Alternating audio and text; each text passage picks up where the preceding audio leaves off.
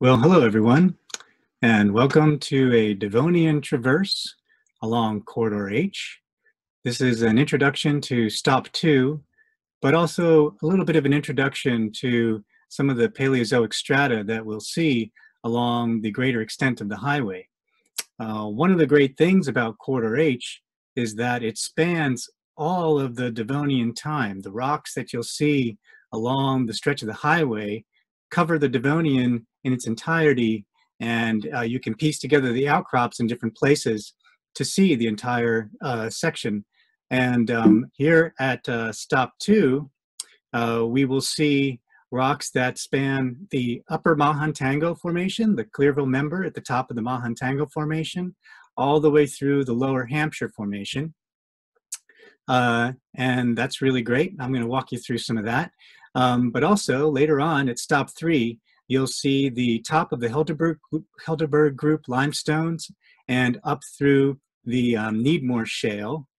And then later at Stop 4, we'll move a little bit further down in section and we'll see the Tenalloway limestone through the lower part of the Helderberg group, as well as all the way up into near the contact with the Oriskany sandstone. And then later at Stop 5, we'll go higher up in the section where you'll see the transition from the Hampshire into the Price Formation, and in particular, a very interesting member called the Rockwell member. But here at Stop 2, we're going to focus on these rocks right here that include the Mahantango Formation, the Harrell Shale, the Brailier, and then an interval right in here, which is quite interesting. And on this diagram, which was taken from a USGS publication, there's a good reason why there's a question mark here at the contact between the Shear Formation and the Four Knobs Formation. And these two formations, they make up the Greenland Gap Group. And the reason that that question mark is in there is, well, there are a couple of reasons. The first reason is when the Greenland Gap Group was first defined by John Dennison in 1970, he had used the West Virginia state line as something of an arbitrary boundary for where the shear formation was actually recognizable. And of course, for someone like me who maps across state lines, that presents a problem when you're trying to make a seamless geologic map. We can't have a state line as a fault. So this is something I want to talk about when we look at the rocks here through the section exposed at Stop 2. It's a really great place to see it. The entire section is exposed and almost completely undeformed. The other part of the problem when defining the shear formation and where it lies with respect to the overlying four knobs is what happens when weathering takes hold of the rocks. Now this is a fairly fresh outcrop along Corridor H down here, but up here is where it has weathered away on an upper bench. And if you're out there mapping, it's almost hard to recognize any of these subtle sandstones that actually are kind of key in the definition of that shear formation. And I'll talk about that in a moment.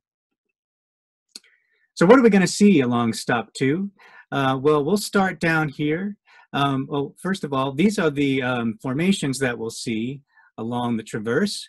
And we're going to start down here in the upper Mahantango Formation, again, the Clearville member. We're going to move right on up and see the overlying formation, which is called the Harrell Shale. Here it's not defined. It's a very thin unit, only about 15 meters thick. But we'll see that in more detail in video number 1. Next, we'll move up the section into the Brailier, where we'll take a look at some of these sandstone beds, the ones that were weathered out, and see them in more of their fresh state along the road cuts, and that will be described in video number 2. After that, we'll move up the section to see the contact with the overlying Four Knobs Formation, and you'll see the sandstone there. That sandstone is actually called the Briery Gap Sandstone member and was defined by John Dennison in his initial definition of the Four Knobs. So we'll see it there. Then we'll move up to a second prominent sandstone, which forms a mappable ridge for many, many miles. It's called the Pound Sandstone member. Both of these sandstone members actually are mappable across several states and form really great marker beds for finding the Four Knobs Formation. And that is all described in video number 3. And next we'll go a little higher up and we'll see the transition out of the upper Four Knobs and into the Hampshire Formation at video number 4, which continues further up the section all the way out into the east limb of the Sidling Hill syncline, where we'll see some more video describing the transition into the terrestrial environment of the Hampshire Formation. So what did perhaps the paleogeography of North America look like back in the Devonian when these rocks were deposited? Well, here's one rendering of the paleogeography by Chris Costis and others. Where corridor H lies is where the black arrow is right here. So right on the edge of the Acadian Mountains, and we're in the Appalachian Basin here. Look and see how it compares to these deeper basins out here and here. The Appalachian Basin really was not a very deep water body, and the rocks actually are the evidence of that. So we'll take a look at the section that was deposited at about 380 million years, which is when this paleogeographic rendering was made for. We're right in the heart of the Fronian stage of the Upper Devonian at about 380 million years. And the rocks, again, that we'll see exposed at Baker go from the Upper Mahantango in here through the Four Knobs, and all of that deposition took place about a span of about 10 million years or so. That is actually what was happening was the Acadian orogeny was in full force. It actually took place in 2 separate pulses where island arcs or other terrains were accreted onto the North American continent and collided and pushed these mountains up, and a foreland basin over here was formed as a depression. And so sea level was rising and falling as the mountains were being built. And the first big pulse occurred down here in the middle Devonian, and then a second pulse occurred a little higher up right at the start of the upper Devonian. And so we'll be able to see evidence for those pulses in the rocks. The story really is one of sea level change. And this purple curve here is one I've just sketched in to show the relative sea level from low on this end going high to this end. And the facies that we see as the sea level changes through the rocks, the facies of the rocks that we see include the marine carbonate platform. That kind of depositional environment is where all of the Helderberg group and the Tenalloway Formation were formed.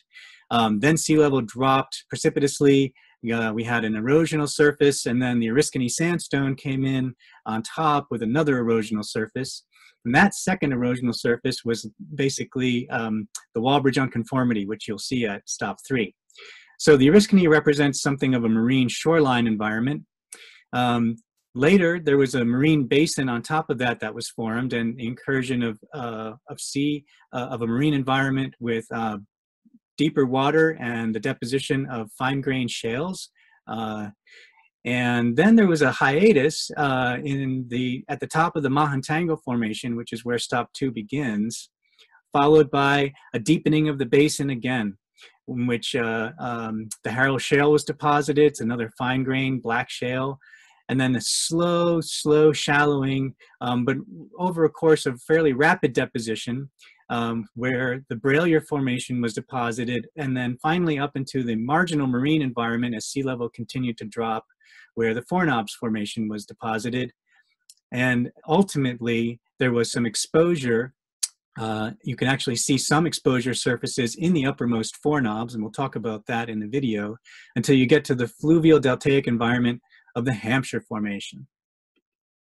Now here, these red arrows are showing the 2 pulses of the Acadian orogeny, again indicating a deepening of a foreland basin as the mountains were pushed up, the incursion of the marine environment, and the deposition of dark shales. In this case, it's the Needmore and the Marcellus. And then a second pulse of mountain building occurred here with the deposition of the Harrow Shale as the basin deepened, and then a lot of sediment filled in as those mountains were eroded off in the subsequent time periods. So if we just take a quick peek at a cartoon of what a clastic-dominated shoreline might have looked like, or some of the kinds of depositional environments we might have expected, here's a pretty good diagram to illustrate that. Now, what we won't see here at Baker and at this section is any kind of limestone deposition. So this was a really not a conducive environment, let's just say, for the deposition of carbonate. And in this image, as if you can imagine sea level here dropping over time, what that ends up being is a regressive sequence. Now this is showing a stack of transgression, and so what we're going to end up with sea level drops is actually the opposite, going down. So we get a regressive sequence this way, where you have shelf muds and shale, eventually overlain by a beach sandstone, which is eventually overlain by fluvial sands and mudstones in the case of the Hampshire. And so in some general sense, we can identify these facies with these different rock formations that we'll see, the Brailier, the Four Knobs, and the Hampshire, as the sea level was dropping. And in this diagram, those would be sort of represented by zones like this. So the Brailier Formation would have been deposited in a very shallow shelf zone, maybe the delta front of some streams that were not represented in the deposits of the Brailier very well. Far enough away from shore that you're getting fine-grained sands in turbidity currents that are coming out, but nothing strong enough that would be indicating a submarine turbidity current into a deeper basin. So still a shallow shelf environment. And then as that depositional environment eventually shallowed, we would see the deposition of the Four Knobs Formation, where the sands and gravels derived from the high sourcelands of the Acadian Mountains off to the east are finally being intermixed with these finer grained shelf deposits. And so you progressively see increasing amounts of sand through the Brailier until finally you see conglomeratic sands in the Four Knobs. And as you move out of the Four Knobs, you get occasional tidal flat environments that are exposed and then flooded again with a marine environment and then exposed until finally you're in the Hampshire with complete terrestrial delta flat exposure. And we'll talk about the sediments, and we'll look at the rocks, and we'll see what kind of evidence we have for all of those environments.